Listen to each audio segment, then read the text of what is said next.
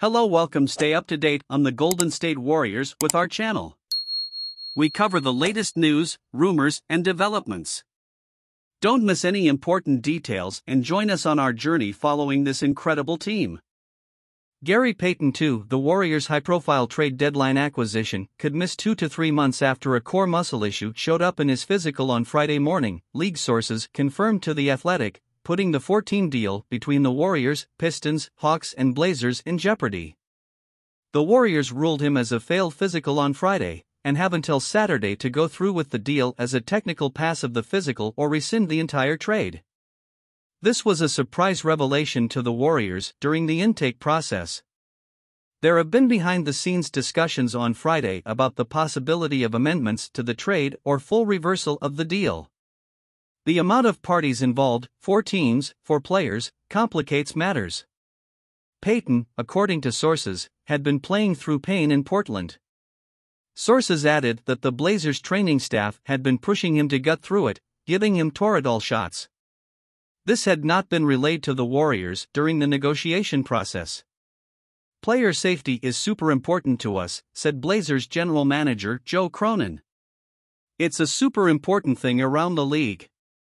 We were playing him, he had been cleared, and we were confident that he was healthy when he was playing. We would not have brought him back if we thought he wasn't healthy or if we thought he was at risk. You trust that we did the right thing, and you trust that our process was correct, and these reports, I think if you knew our clearance process was proper, so I will have to rely on that." Payton had abdominal surgery during the summer. The Blazers initially projected he'd be ready for the regular season.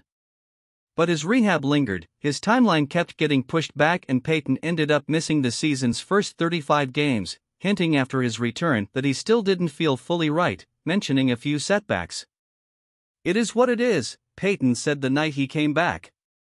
"Probably my 4th or 5th surgery the last 5 or 6 years, it's at the point that it's the best it's going to be for this year.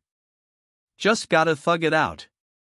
To acquire Payton, the Warriors traded James Wiseman to the Pistons and then rerouted Saddiq Bey to Atlanta for 5 second-round picks, obtaining the draft capital it cost to get Payton from Portland.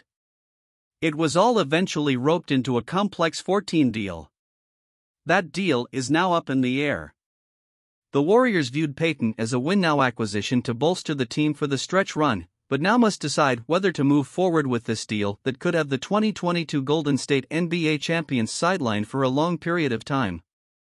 Payton has 2 years and $17.8 million remaining on his contract after this season. Payton signed a 3-year, $26.1 million deal with the Blazers in free agency, leaving the Warriors after a successful stint developing in their system.